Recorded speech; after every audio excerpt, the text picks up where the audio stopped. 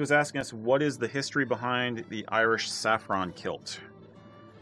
And you want me to do this one? As our resident historian? I am not an expert on Irish history. Preface that. Caveat. And there's a long answer to this and there's a short answer to this. The short answer is that the Gaelic revival of the late 19th century, which led to the Irish independence movement and things like the Anglo-Irish War in the 1920s, all that history.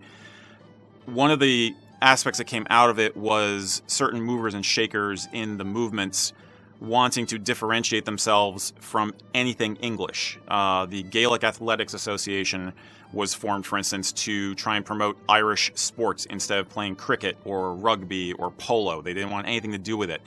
And similarly, at the same time, they started thinking about, well, we should have a national dress. We should come up with something that is wholly Irish and is not associated with the English oppressors, the overlords of the country.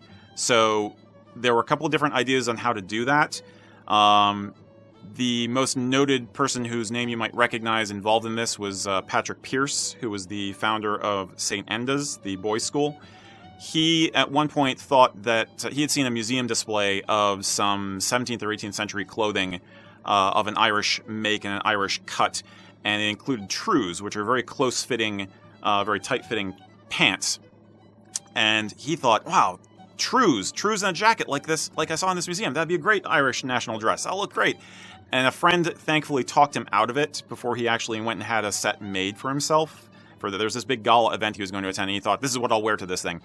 And his friend said, no, you should probably do something that's going to look a little less cartoony. And in my opinion, said his friend, the trews are not going to translate well to modern fashion, whereas maybe other things would work better. Hey, what about a kilt?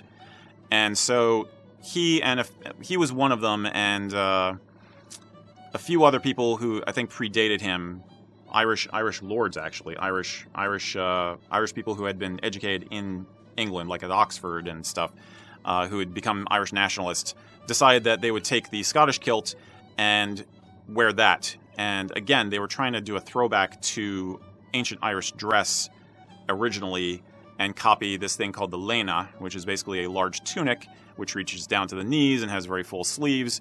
But the general consensus became that that was going to look cartoony and weird, and again, wouldn't really work so well for combining with modern fashion. You couldn't update it. It was always going to look kind of archaic and odd. And it being the Victorian age, a lot of them thought, well, why are you going to walk around in a dress there? You know, so they thought it looked unmanly.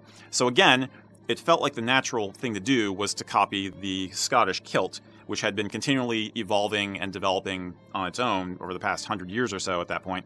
And so they thought, let's combine the best aspect that we can of the ancient Irish dress, which is the color.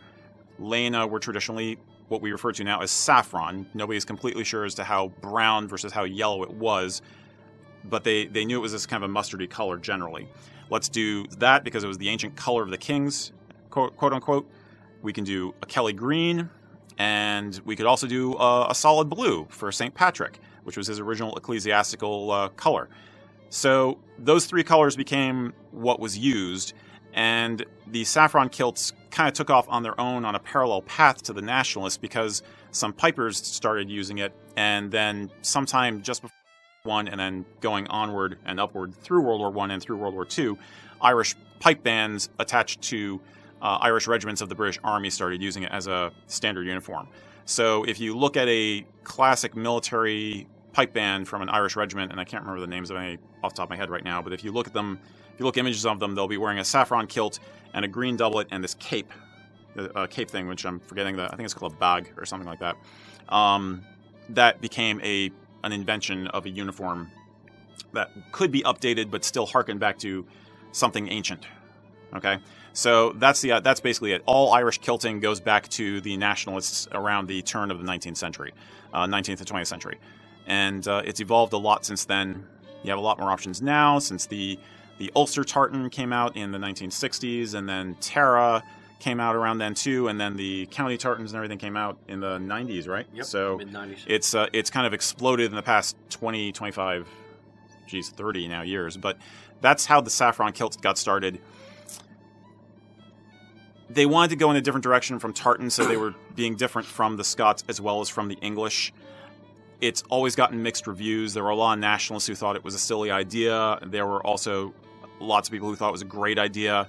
It's mostly, in Ireland itself, it's mostly been preserved as a piping tradition, not a civilian tradition like it is in Scotland. But it's a classic option if you want to go with an Irish heritage look. Hopefully that's a good answer. If that didn't explain it well enough, I do recommend the article on this topic on scottishtartans.org. That's Matt Newsom's website.